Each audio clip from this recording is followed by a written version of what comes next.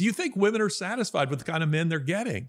Yeah, I mean, I think that's a whole other problem. Women are obviously very attracted and drawn to men who are confident. And, men have been undermined, not just with their, bathroom shelf products, but also just psychologically in terms of not really knowing how to be men, not being really launched into manhood by their fathers.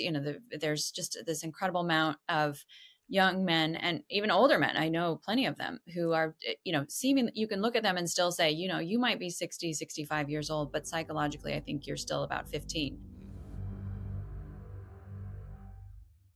Well, it is my pleasure to have with me on Ideas Have Consequences, Carrie Gress. Carrie is the author of this superb a book right here, The End of Woman, How Smashing the Patriarchy Has Destroyed Us. Glad to have you with us, Carrie. Thanks so much for having me. It's great to be here.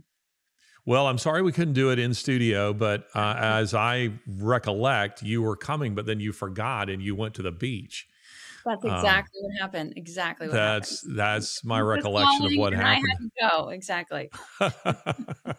The subtitle to this book actually intrigues me because it's not how feminism has destroyed women, it's how smashing the patriarchy has destroyed women. Are you just saying the same thing from the other side, or is there a slight distinction that you're trying to make there? Yeah, well, I think the key issue is just to really recognize how when you pit the sexes against one another, no one's going to come out a winner. And I think this is going with that subtitle. In fact, the subtitle came to me first, long before we had a title for the book. That was what we sort of knew the subtitle was going to be, because it just seems like an important piece to bring in. And obviously, smashing the patriarchy feels like such an innocuous way in which women speak all the time about feminism. And so it just was really just to focus on how is it that we can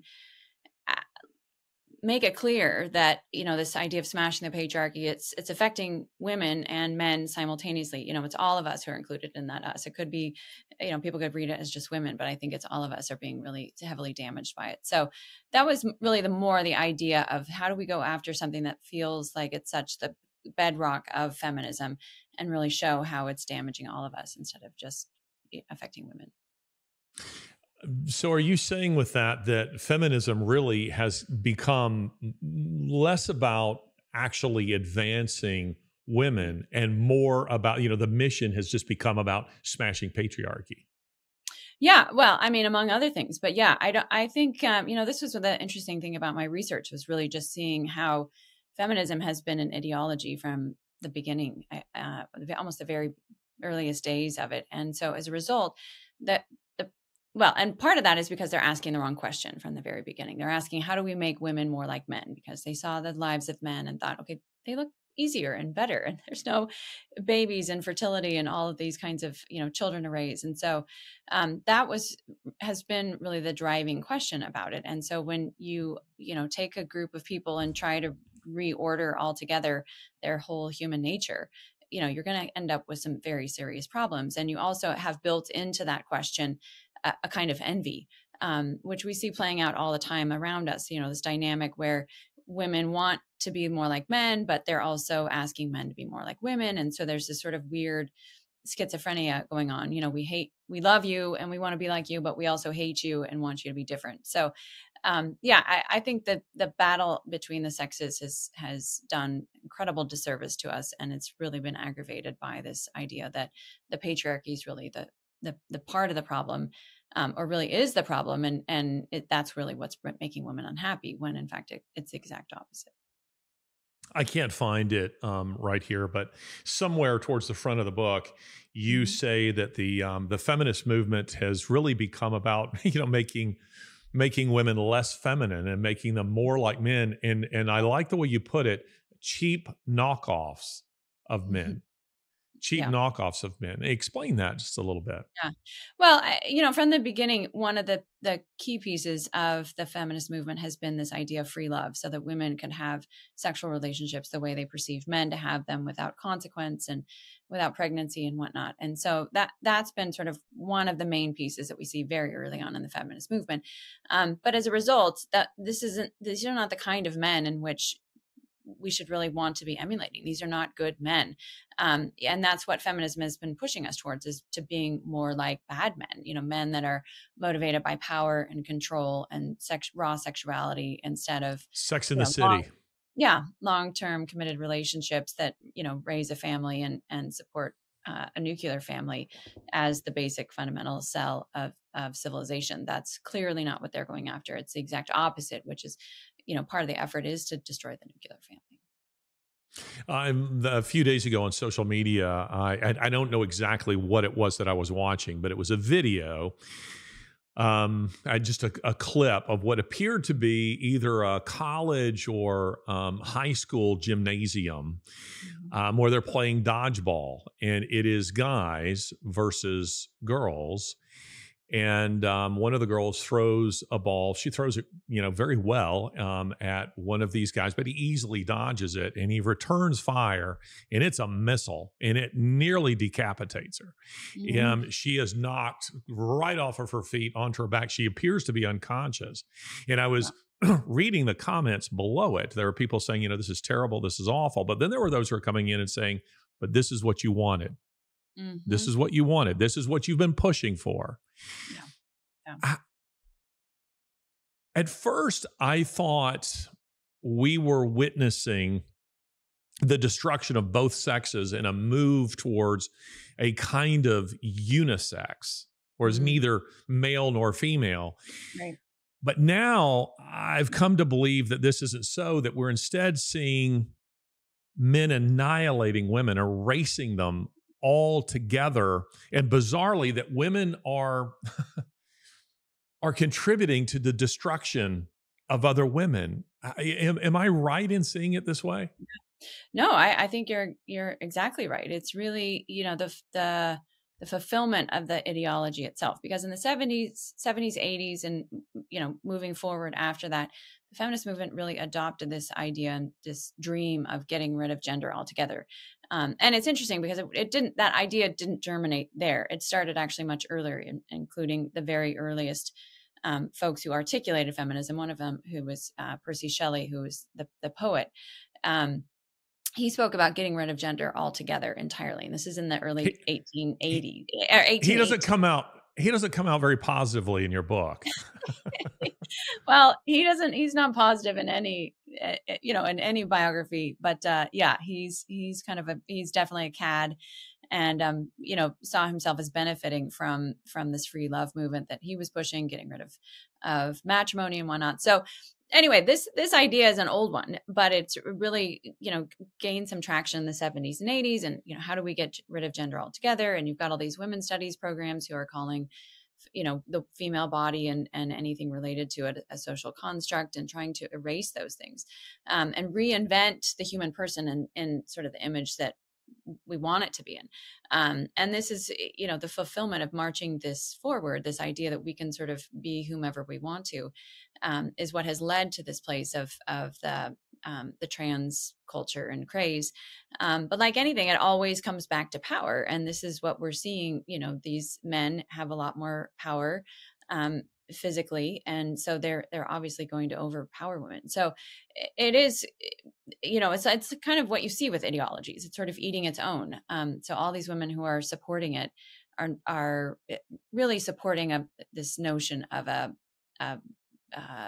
this transitional human nature, and not really recognizing what reality is anymore, and asking the rest of us to join in. And of course, reality is rearing its head with that blast of the dodgeball, coming at women in ways in which we never expected, because we just haven't faced it. Everyone's going to encounter pain in their life. The questions deal with the degree of one's pain and the source of one's pain and how we deal with our pain. In this course, I'm speaking very personally about my own pain and some of the lessons that I've learned in coping with pain, how we minister to people with pain, and what kind of perspective are we to have on the big questions that surround pain and human suffering.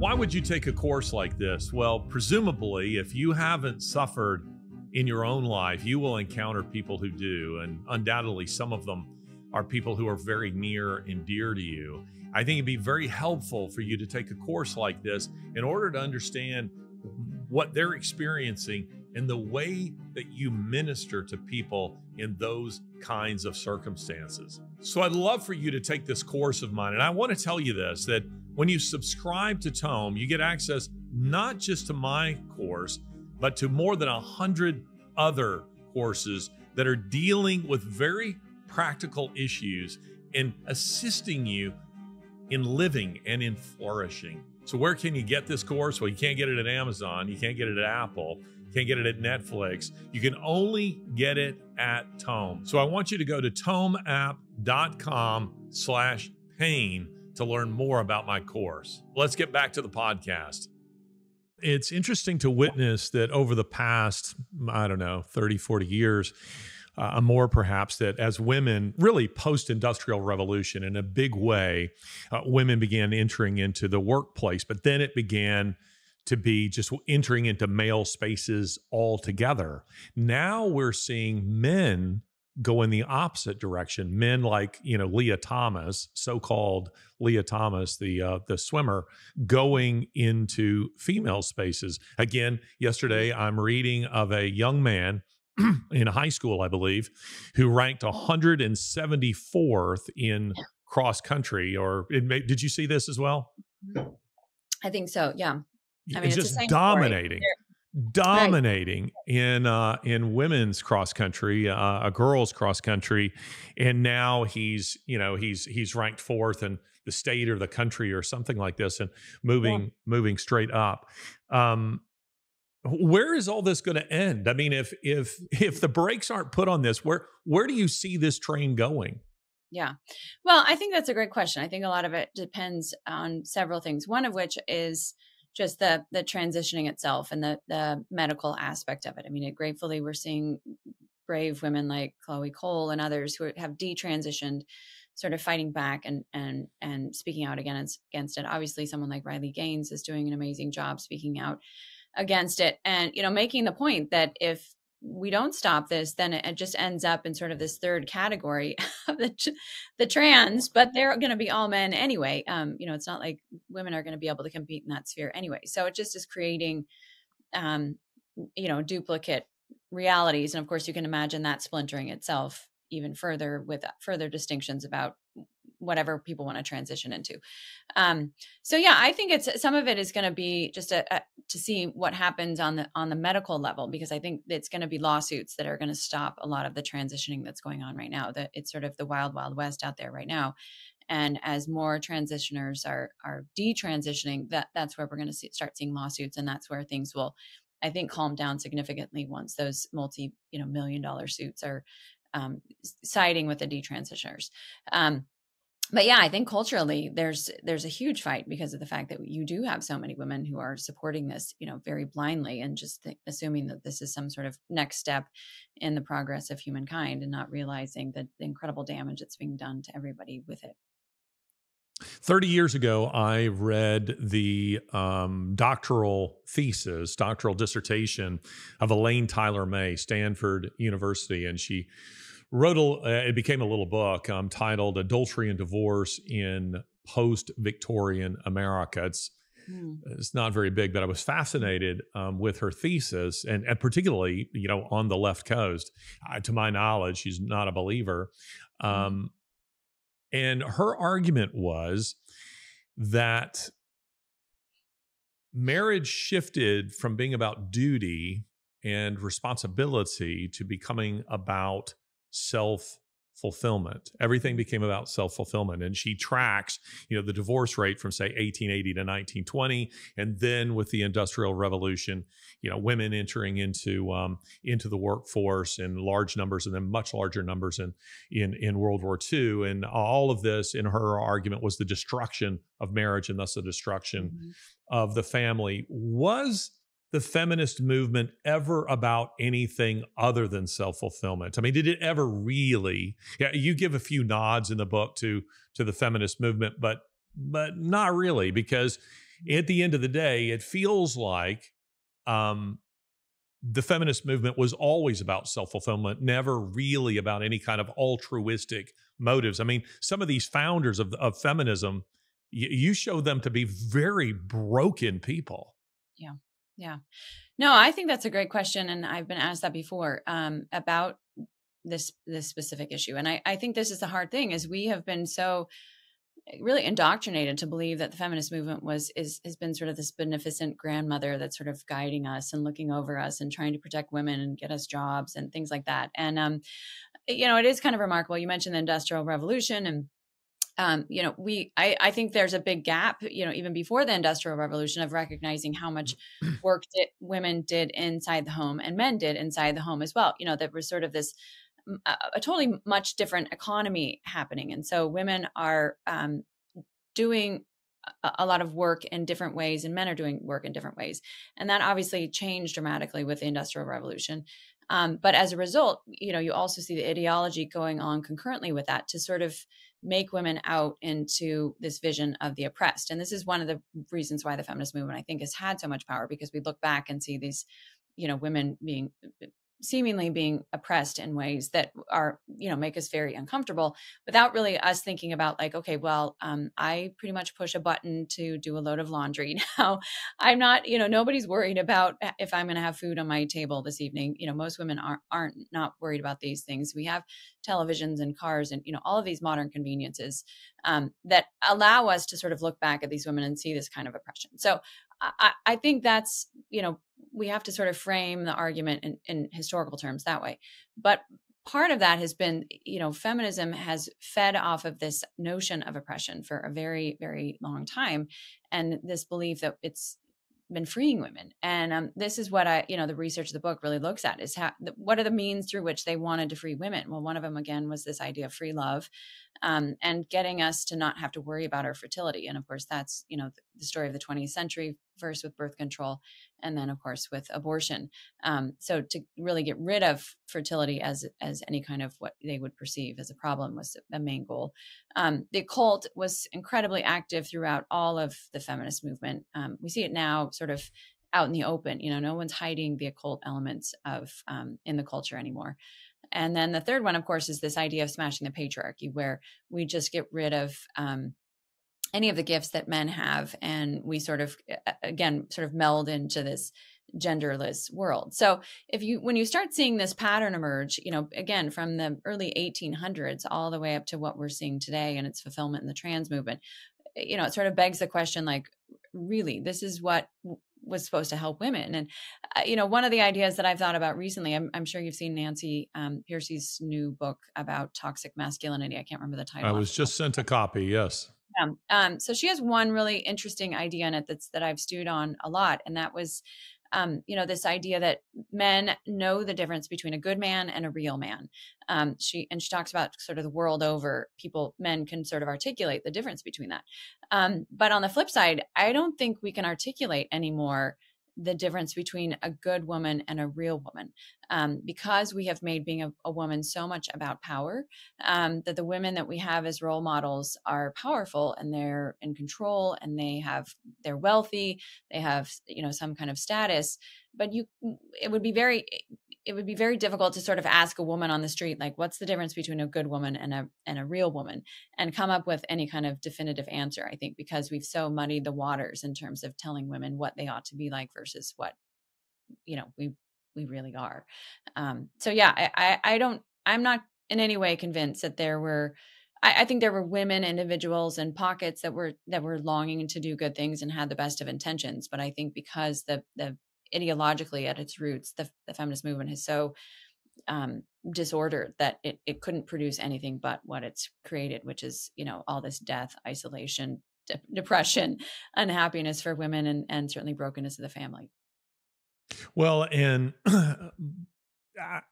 based on, just the reading, I mean, you've educated me quite a lot in reading your book, and I don't disagree with a word in it. It is a fabulous book, and I strongly recommend that people are watching and listening to us that they purchase it.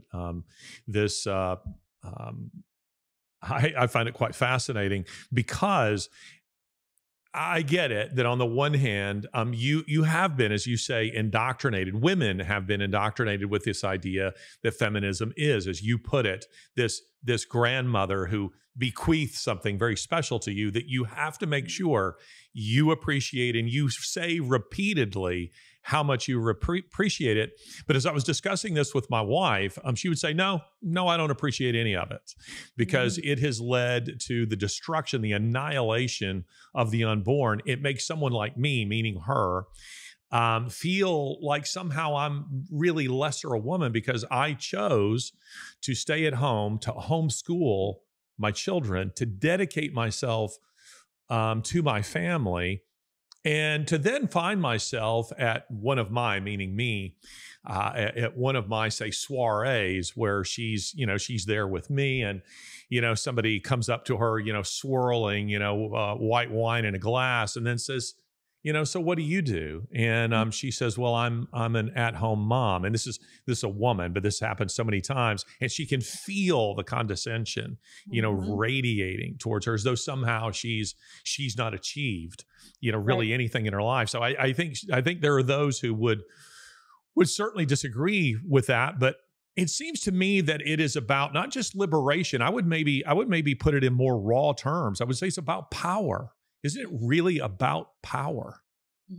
No, absolutely. And this is the idea. I mean, they've gotten us to think like Marxists. This is, the training that they have given us to think about our terms and our lives in terms of power, in terms of career, and also in very narcissistic terms, because they've led us to believe that our husbands and our children are obstacles to these ends that we should be striving instead of means to them. So, you can see very starkly in your wife's experience, just this dichotomy of, what's real versus what has been foisted upon us as this perception of good. And yet, it's not ultimately good, again, because of the destruction of the family, the huge numbers of abortions, which, if looking at those numbers alone, it tells us that it's actually the deadliest ideology in all of human history that we have any kind of numbers for. There's something like 74 billion abortions worldwide annually. And there's, people die roughly. We had in 2022, there were roughly 64 million people that died. So we are outstripping what everybody has died from altogether collectively, by 10 million, the number of abortions. So anyway, I probably said that very unclearly, but the point being, there's 10 million more abortions worldwide than there are people dying of everything else combined. And this didn't happen, overnight. This was absolutely part of the agenda, again, because women have been told that their fertility is a liability and it's going to get in the way. And so we've got to sort of take care of it in order to take care of ourselves. So that's the real tragedy, is just how much we've taken that on and believe it deeply. Well, looking at a microcosm of the feminist movement, Me Too initially, I think there were many people who saw this as having a very good motivation here, an altruistic motivation. Yeah. But then, I do a fair amount of work in the UK, and addressing Islam and this kind of thing, debating Muslims in Hyde Park, Speaker's Corner in Hyde Park, and a major scandal. I'm talking to a friend of mine who would appreciate your book, I think, very much, Melanie Phillips, who writes for the Times of London. Melanie's Jewish, by the way, but she gets lots of death threats. And it was one of her colleagues who broke the Rotherham scandal. If you're familiar with the Rotherham scandal, where these sex gangs all over Britain and all over Europe, Muslim sex gangs, the Times reported it, trying to be PC, reported initially as Asians. And then you had Sikhs and the Chinese and the Koreans all coming out and say, whoa, it was not us. Yeah. These were Muslim men, mostly Pakistani, a few Afghans. And at last count, according to The Independent, 19,000 white British adolescent girls have been systematically raped and trafficked all over Britain on, as the Times puts it, an industrial scale. It seems to me that if the feminist movement were really and truly altruistic, they would be addressing that. Instead, as you point out in your book, They're talking about the phantom racism of Meghan Markle, one of the most privileged individuals on the planet, Yeah. rather than addressing. I mean, most of the people I talk to, I dare say most of the people listening to this podcast have never heard of the Rotherham scandal, have never heard of it. And that's because it doesn't fit the PC narrative. What do you make of that? That where are the feminists for these girls? Why are they not stepping up for people like this? Yeah, no, I mean, I think you can see that across the board. There, we have all these studies that show that women are not happy either. I mean, and that this is something you would think would be, Miserable. a huge thing that feminists could get behind, is how do we help women become happier? And the reason is feminism itself. I mean, this is it's creating incredible amounts of depression, suicide, substance abuse. All of these things are pointing to it. And it's again because they're trying to give women a human nature that they just don't have, and separate us from the family and those things that ultimately, serving others goes a long way into to making us happy. So yeah, it's incredible the amount of really hypocrisy. I mean, you can see it all over the place of just what it is that they pick and choose to promote versus the things that are objectively horrific that they, either are promoting or just ignoring. Well, I'll quote from your book. I tweeted this quotation. On top of everything else, women are not happy, says Carrie Gress. A dramatic 2009 study issued by the National Bureau of Economic Research revealed that women are not growing happier as feminist ideals are embraced. In fact, the opposite is true. In the 1970s, women rated their overall life satisfaction higher than did men, but it has been on a steady decline ever since. And then you add this, which I find fascinating. The study revealed that women of all education groups have become less happy over time, with declines in happiness having been steepest among those with some college. When I tweeted this, a woman replied somewhat sarcastically. She said, "I've been thinking about writing a book about how college or university destroyed my life." Yeah. Yeah. Build on this just a bit for me. Explain this. No. What's going on with this? What's the connection between education and unhappiness? Yeah. No, I think that's a great question. I mean, part of the what's happening is that the women that are educated, I was one of these women. You have this sense from the feminist movement. You have it from, and it's coming from everywhere. It's coming from, Oprah. It's coming from magazines. It's coming from, and now, of course, all over social media, just this pressure that you have to be a certain kind of woman. You've got to be ambitious. You've got to be successful. You have to be articulate, all of these things. And they tell us this is sort of like the track that we have to follow. And education is really the key to getting the jobs that we want and the kind of future that we want. And it's laid out very subtly, but it's very clear. There's no like off ramp. There's no alternatives to this. This is just what it is that we're told over and over again. Oftentimes, even in our own institutions too, that private institutions with some kind of faith base. This is also being promoted very, very aggressively. And so what happens is, so many of us end up in this place where we're like, I did all these things. I did all the things they told me I should do. Gratefully in my case, I figured it out before I, was too old to have children. But so many women that I have met are finding it out after the fact when they're 60, 70 years old. Their parents have died. Maybe they didn't have siblings or they have one. But they don't have children. They don't have a husband. And they're saying, this was not the life that I was promised. This is not at all what I was looking for. So this is the hard thing, is that the culture has spent so much time focusing us on our careers that we get focused on the education. And then we think, somehow it's a bad thing if I interrupt that by getting married, or if I get we're told to get the degree before we have the husband, certainly have the job in place or loans paid for, all these kinds of things before we have children. So all of those things that are naturally going to lead us to a kind of happiness, especially in our older age, we're putting off, or choosing other things instead of them, because this is, again, what we're told over and over again is really how we need to live our lives.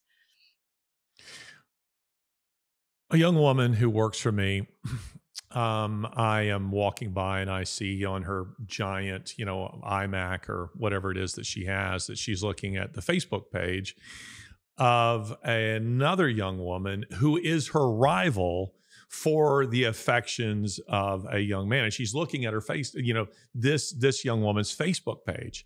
And I said, listen, get off of there. It's going to depress you. And that is because you have to understand that her Facebook page, it's not reality. It's pictures of her, and standing in front of Iguazu Falls in South America, and the Eiffel Tower, and with beautiful people. I mean, it is the very best of all of her life, and it has established for you a kind of standard that's unreachable. Do you think social media, I guess particularly with young people, young women, do you think it plays a role in this depression that you're speaking of in here? Yeah. No, I think you're exactly right. I think, Abigail Shrier lays it out very, very clearly in her book, Irreparable Damage, which is about gender dysphoria among young girls. And, she says this was non-existent before the smartphone. And, it started coming on strong with the arrival of the smartphone. And therefore, you've got all these young girls who are constantly comparing themselves to others. It just exacerbates everything, all of the female weaknesses. And we're not really seeing anything in its place because, of course, the culture isn't saying, you should actually become there's something good about being good. There's something good about being virtuous. Instead, it's so focused again on power and appearances and ambition, all of these things that I think make women feel incredibly insecure about just being a good person and loving others and giving of themselves in other ways. None of that messaging is getting across. So absolutely. I think that's, the hardest part is it makes everything so superficial and also it really strips us of the richness of relationships that I think women really thrive off of. We love rich relationships. We love being in connection with people. We can dial into people very easily. This is one of our the greatest gifts that women have. Obviously men have it to a degree, but this is, women thrive off of this. And that's, sort of snips away at those kinds of virtues because it doesn't encourage them in any way. And it just, leads us to this very superficial, goal of looking good instead of actually being good. You are talking about, and again, we were talking about the subtitle to your book, which says How Smashing the Patriarchy Has Destroyed Us. And you were just pointing out how it's not just feminism transforming women, but it's transformed men. Yeah. Are women satisfied with the men that they're getting, with the kind of men that I think it's Camille Paglia who said that we as women got what we wanted, and we're now left with this kind of Frankensteinian creation of a man that we don't want. And I came across this very interesting article that was written about, 20 years ago. It's a South African author, but she's writing from Europe, and she says this, which I think is very interesting. She's talking about the rise of the Metro Man, back in the 90s and early 2000s. And she says this: faced with this new crop of male gourmet cooks who read self-help books, I find myself yearning for the Marlboro cowboy, forever riding alone into the sunset. He didn't take up bathroom shelf space with his sunblock PF30, body lotions, waxing creams, and hair gels. He didn't leave his boots in my closet since he wore them while he was riding off into the said sunset. Do you think women are satisfied with the kind of men they're getting? Yeah. I mean, I think that's a whole other problem. Women are obviously very attracted and drawn to men who are confident. And, men have been undermined, not just with their, bathroom shelf products, but also just psychologically in terms of not really knowing how to be men, not being really launched into manhood by their fathers. There's just this incredible amount of young men and even older men. I know plenty of them who are, seeming, you can look at them and still say, you might be 60, 65 years old, but psychologically, I think you're still about 15, because there's no sense of responsibility, authority, protection, all of those kinds of things that you would expect and hope to find in fathers, grandfathers, great grandfathers. And instead it's this very, adolescent sort of self-regard and narcissism as well. So no, absolutely. It's gone both ways. It's led men to not be men. It's also led men to not want to engage with women, even on a healthy level. If you enter into or introduce the idea of feminism into this discussion, that there's nothing that will shut a man down more quickly than that conversation, because of course he knows he's not going to win it. There's no way he can come out the winner on that kind of a conversation. So yeah, I think that on so many different levels, the damage is just, it's, the wreckage is really everywhere. And that doesn't even get into, the bad men who are benefiting from this, sort of the playboys that started off with the model of Hugh Hefner, and just evolved from there, what that are happy to use the services of abortion clinics and things like that to sort of keep their lifestyle carefree.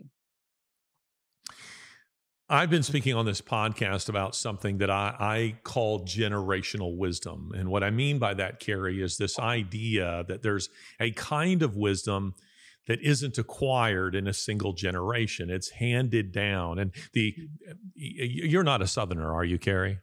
I'm not. No. Okay.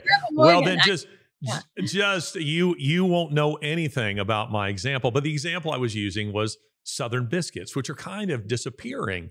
And it is because you will hear women say that they're very hard to make. And so I go online and I find this woman by the name of Brenda Gant, who's in her 70s, I think. And she has these little videos. She's just as country as she can be. She has loads of followers.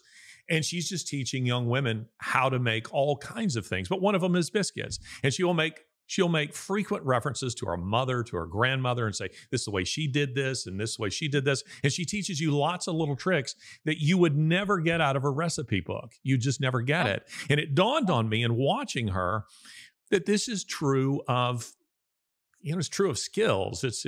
But it's true of life skills. It's true of being a woman. It's true of being a man. It's true of being a mother. It's true of being a father, all of those kinds of things. Do you see any connection between the feminist movement, the destruction of the family, the destruction of marriage, the destruction of femininity, masculinity, as being connected to this, as the nuclear family has become so spread out?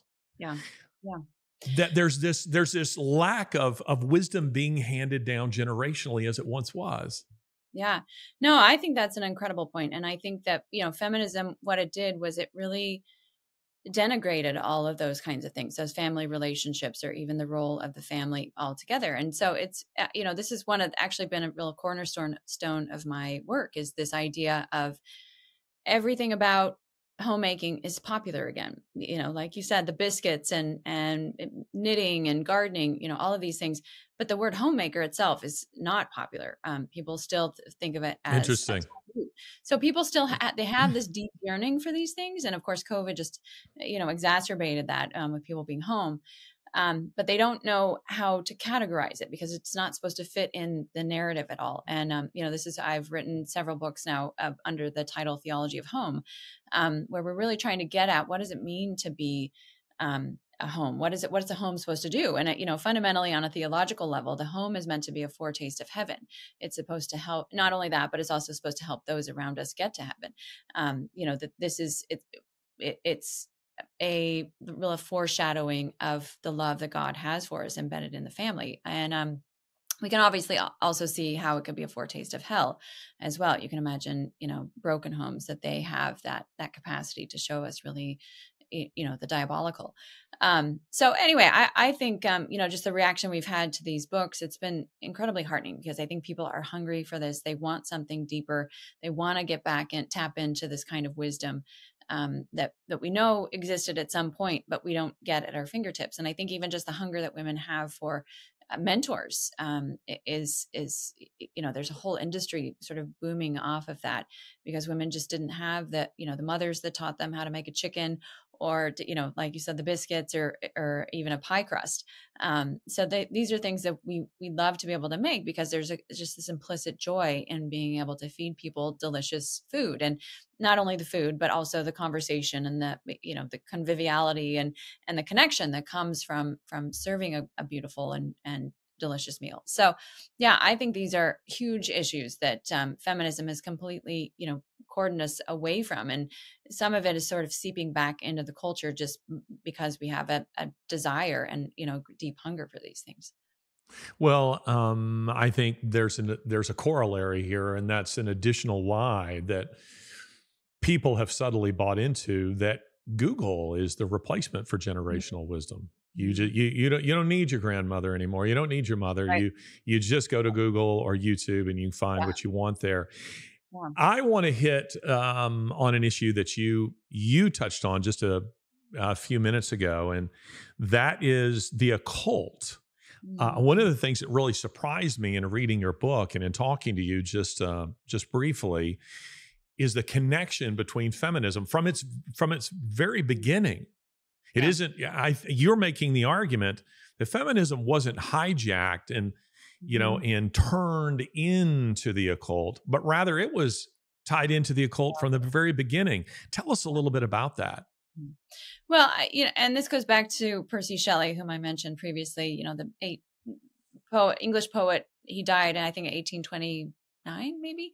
No, he was 29 years old. Maybe he died before that, probably around 1818. But Shelley himself was, I think you can actually say he's the first one to really articulate the feminist position. He came up with this idea of an independent woman in this character named Sithna. So Shelley's married to Mary Shelley. She's writing about Frankenstein. She is publishing that, and he's publishing a book about Sithna, who's the first independent woman. She didn't have a husband. She had no children. Her only connection was really to Satan himself. So he's fascinated by the occult and, really motivated by it. But he's also intrigued by this idea of how do we reread Genesis 3? How do we make Eve the heroine instead of showing Eve to be, the conduit through which Adam and Eve fall? And so this is part of his project is this sort of diabolical restructuring of Eve, saying that the serpent really gave her an opportunity, and Based on his reading of Milton. exactly. So Yeah. Eve has this Paradise kind of Lost. wisdom. Yeah, she's got this kind of wisdom that we need to tap into.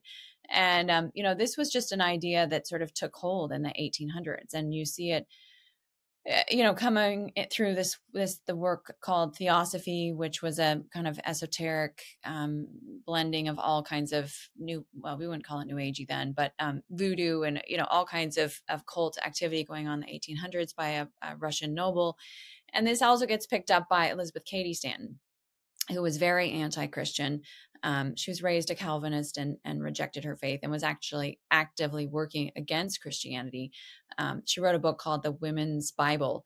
And, it sort of reads like an angry adolescent who, she just goes through and anytime a woman is mentioned, she just can't leave it alone. She's got to have her commentary about how oppressed she is and how awful it is and whatnot. So anyway, it was very much a thing in the 1800s. From Shelley's influence, but you also have this huge the second great awakening going on in the United States, but behind that are seances and mediums. And so Elizabeth Cady Stanton and Susan B. Anthony were very involved with mediums and with women who would hold seances for them and try and help them figure out what they should do and the directions in which they should go. And part of that was even the Seneca Falls conference that Elizabeth Cady Stanton used, which, the story goes, that was what really kicked off the women's movement. And in fact, she got the idea for it at what she calls her spirit table, where the spirits were knocking and informing her of, how she ought to approach this problem. So yeah, it was really astounding to dig into all of this and see just how deep the occult was embedded in the movement from, its very inception. Well, you say this on page 22: Wicca or witchcraft has more adherents in the United States than there are members of the Presbyterian Church USA. Now, I would say there's not much difference between, Wicca and the PCUSA. Yeah. I say I'm a Calvinist, and so I look at the PCUSA and I go, yeah, okay, come on. I mean, these guys don't really have any theology, but that's actually quite startling. Either that means there are a lot of Wicca people, or the PCUSA is what I think it is, which means they really don't have many members. I mean, tell us what's going on with this. This is quite shocking. You make mention of Madonna. I'd forgotten about this, but her 2012 Super Bowl performance, which was quite demonic, and this was probably in the process of being published before it happened. But then you had Sam Smith. Yes. Yeah. Doing something. Excuse me. Is his name Sam Smith? Is that's his name? Sounds right. Yeah, I that's think right. that Sam Smith doing something. Was that at the Super Bowl? Where was that? Where he was doing that blood drenched, anyway. was one of the Uh, uh, award ceremonies, I thought. that's right. You're right. It was the Grammys or something like Mhm. that, where Right. she was where he was doing this, Yeah. and it's openly demonic, kind of stuff. And then you have somebody like Beyonce, making Mhm. references to her demon spirit. Yeah. This is Yeah. jarring to see a culture go full on embrace of Mhm. the satanic. I mean, Mhm. uh, I was having a very interesting conversation with Oxford University professor John Lennox, who's a longtime friend of mine and kind of the C.S. Lewis of our time. But together we've been addressing atheism, academic Mhm. atheism, for about 16, 17 years now. And we were discussing how this has morphed into something that isn't really a belief in no spirit whatsoever, but it is morphed into a belief in, it's like G.K. Chesterton says, it's not that you won't believe anything when you deny there is no God. You will believe anything. You'll believe everything. Right. What is this connection? What's going on here that feminism has this connection with the occult? Yeah. Well, this again goes back to Katie Stanton, and one of the things that happened with the mediums in this second great awakening is that women realized they actually didn't need a pastor anymore. They didn't need a priest. They didn't need a man to mediate between them and God anymore. When you have these spirits who will knock on a table and tell you what you ought to do, or what people from beyond the grave are suggesting, it can just be done through women. And this was, a radical new idea at that era. And so you see this sort of happening over and over again. And I think throughout history, you can see a rise in paganism and witchcraft, certainly when Christianity is weak. But it's also a means through which women feel powerful.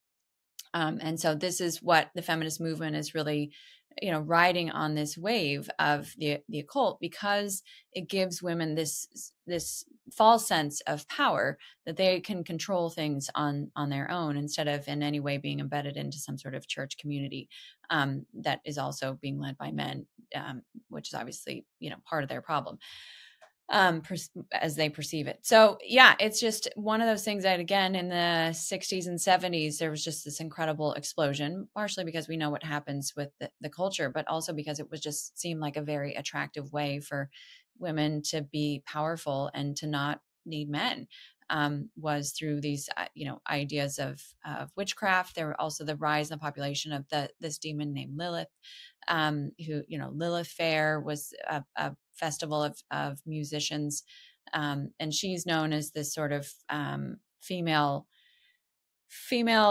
demon, but also someone who rejected Adam. Again, you go back to Genesis and this rejection of biblical principles. So yeah, it's just exploded. And it really, I could write a whole book just on this topic. And I didn't want to do that because I really wanted people to grapple with the ideas and see kind of the logical and ideological thread of it. But the occult piece is just overwhelming, and not at all hidden, and very much, even one of the books in the 70s, the Sisterhood is Powerful, that was edited by Robin Morgan, actually had spells in the back of it, sort of everyday use kinds of spells in the back of this sort of feminist anthology.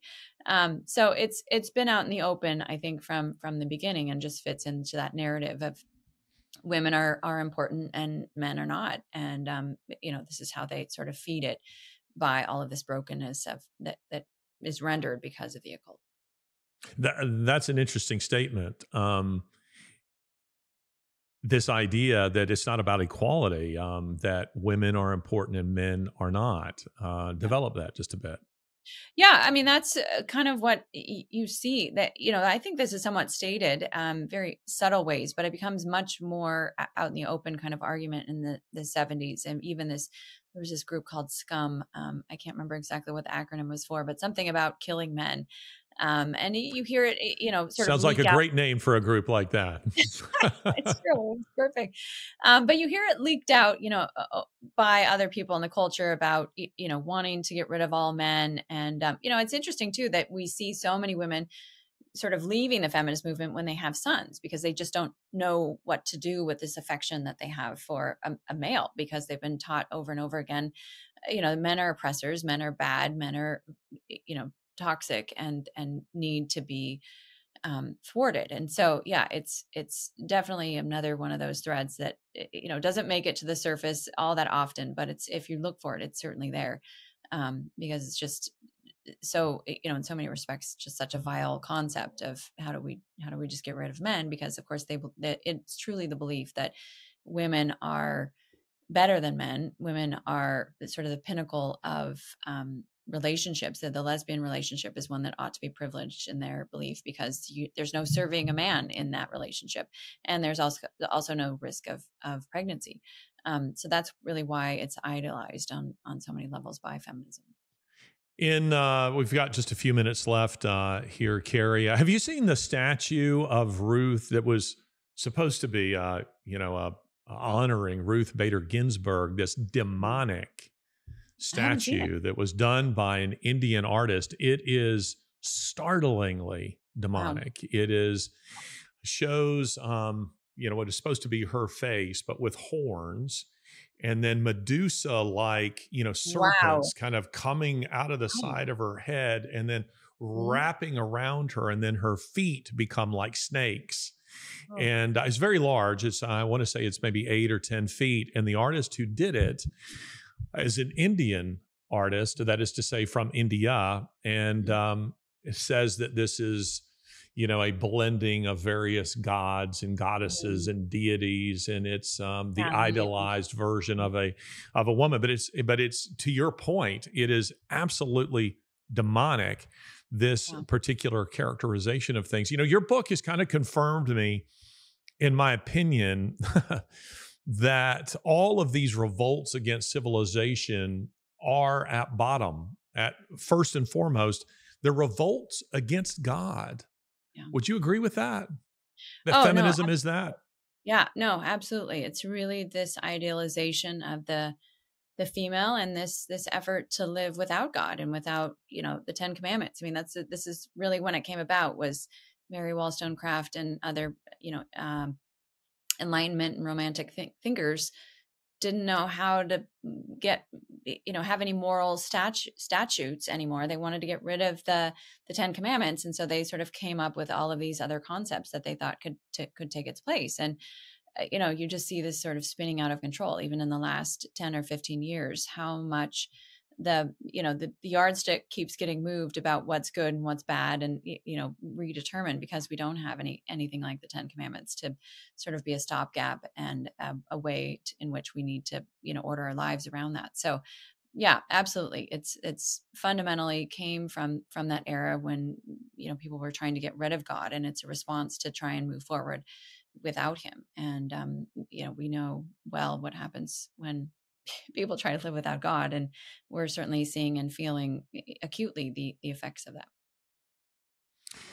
Well, Carrie, it has been a pleasure to have you on the podcast today. And again, I just want to tell people, I found this book fascinating. My wife devoured it before I did. As soon as it came in, she read it and keeps asking me, "So, what's your opinion? What's your opinion?" I'm like, "Well, give me a minute. Let me read it." But I've enjoyed it immensely, and you delve into some extremely important issues. And I think your next book should be that connection with the occult, because you've kind of whetted our appetite with this, but I think that there's obviously a much deeper connection here that's kind of mind-blowing and sort of frightening at the same time. Yeah. Well, and I have dug into it deeper in a previous book, actually, my book called The Anti-Mary Exposed, which really goes into the theological issues much more dramatically, because, holding up the Virgin Mary as a model of womanhood, and really recognizing, we haven't just listed a little bit in the culture, but we're actually acting in a way that's diametrically opposed to the Mother of God. The Mother of Christ. So anyway, yeah, it's a fascinating topic, and I think there is a lot to it, and maybe there will be more, but it's such a hard thing to research that I can't imagine doing it anytime soon. But yeah, it's there's definitely a need for it. People need to know this stuff. There's a great need to affirm motherhood. There's a great need to affirm real femininity, and somewhere in the culture, women began to see, I don't know when, I'm not exactly sure where, maybe you are. I'm not sure what the Rubicon, where the Rubicon was, but women went from seeing their femininity as their strength Yeah. to seeing it as their liability, and that everything feminine must be suppressed. And as you say, you create in the end a kind of knockoff, cheap version of masculinity, just as we're seeing, men creating. To say cheap is maybe to to elevate it more than it deserves. Yeah. Knockoffs of women. So Yeah. clearly, God has created two lanes. And as those lines have been blurred, we're seeing the destruction of the family. We're seeing the destruction of the entire culture. Carrie, it's been great to have you with us. Thank you for joining us. Thank you so much for having me. It's been my pleasure.